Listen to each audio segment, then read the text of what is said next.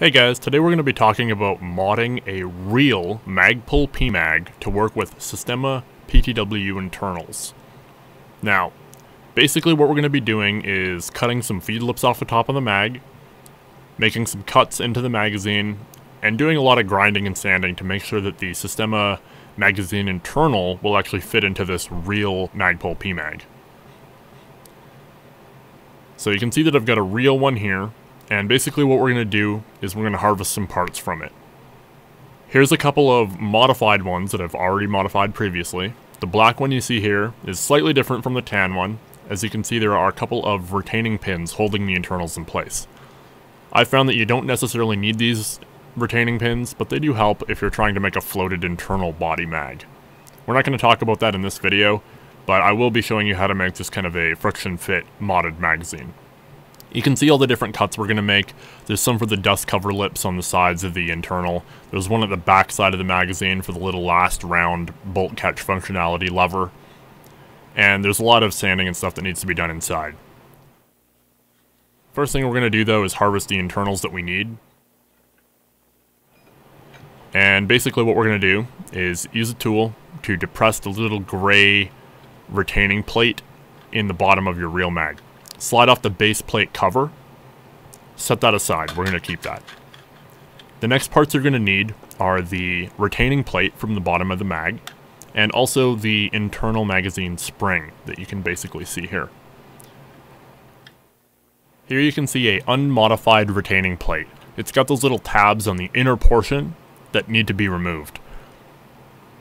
Here's a modified version with the little tabs that I was talking about previously removed. Basically, this is what the end goal is going to be. You can remove these with either a saw, a file, sandpaper, or a grinder. And here you can see the modified next to the unmodified.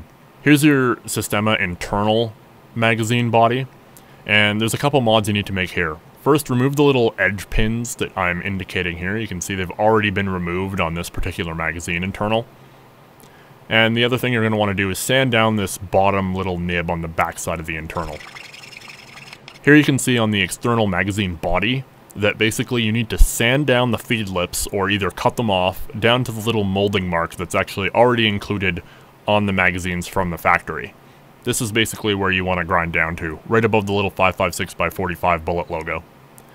Inside the magazine here you can see 3 ridges. Those also need to be sanded down. Basically, just use a long file or some sandpaper if your fingers are small enough to get in there, and sand down those ridges a little bit.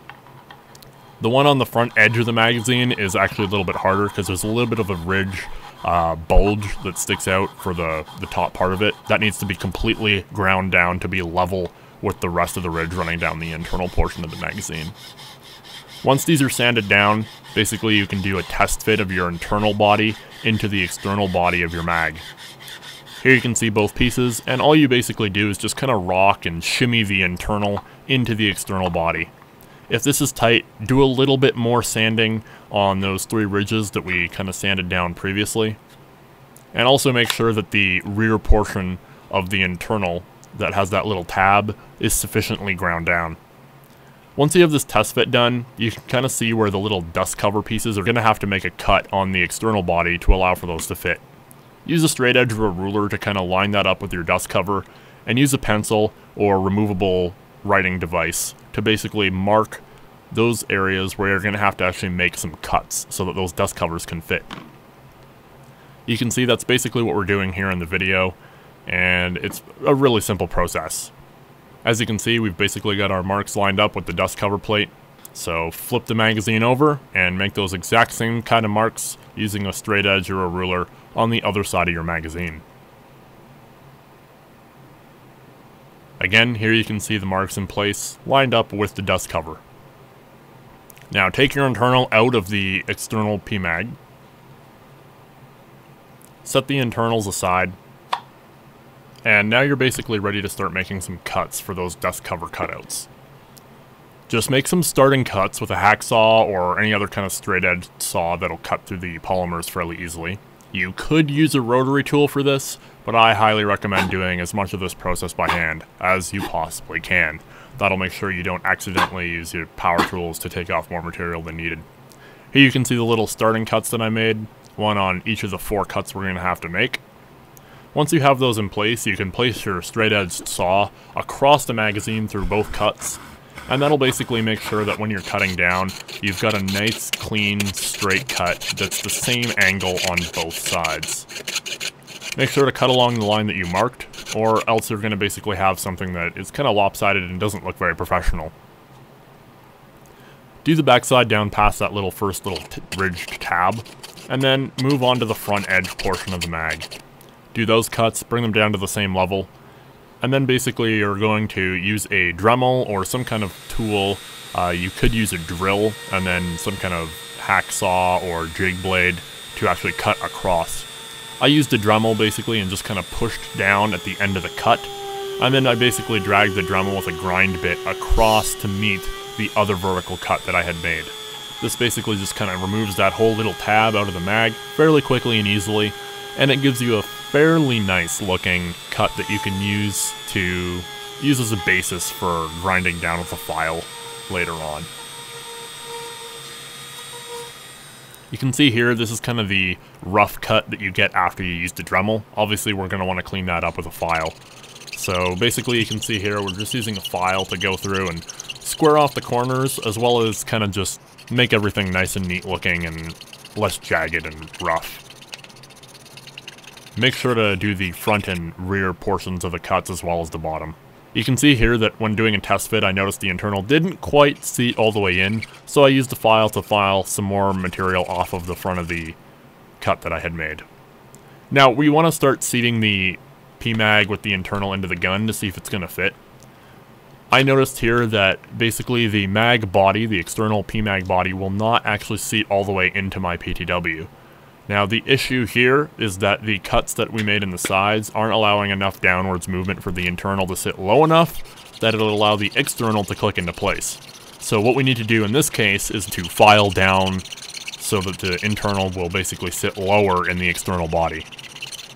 Do this incrementally so you don't take off too much material, just so that basically you can seat your mag with the internal and external, and it'll work in the gun and lock into place. You may have to depress your magazine catch for them to even lock in at this point, because you don't have a little ridge for the magazine catch to ride over yet. Now what we want to do, that we've got the internal seated inside the external, is make that rear cut so that our last round bolt catch functionality will actually work. Use a hacksaw or Dremel tool, as you did before, to make those tab cuts, and we're going to make a tab cut on the rear of the magazine basically. So basically cut straight down from the inside portions, as you'll see here. And then again, use your Dremel or whatever you want to use to join those two cuts together and remove the entire little tab. I used the Dremel to clean up the edges a little bit, but again, we're going to want to clean the edges completely with a file, because this is the kind of rough mess that you end up with the Dremel. So use your file, square off the corners, make it look nice and neat. And then another thing I like to do, again, just to make it look a little bit cleaner, is to use a flat-edged file to basically kind of file the backside of the two tabs that are remaining to be flush with the main body of the magazine. You can see me doing that right now, and I'll give you a close-up of it in just a moment.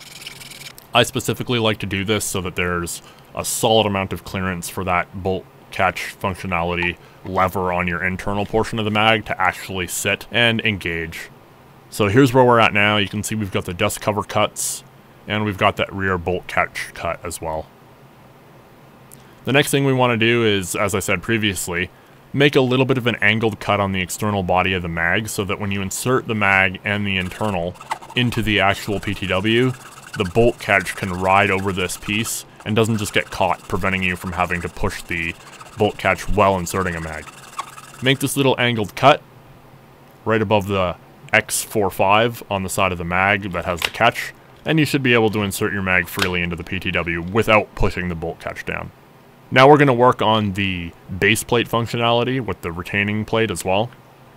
So make sure you file down the plate as I showed you in the beginning of the video, and then basically what we're going to do is use some, not all, of the magazine spring that we harvested from that real PTW mag. Realistically, you can use any magazine spring. The one I'm using is actually from a standard Stenag magazine. It's not from a Magpul PMAG.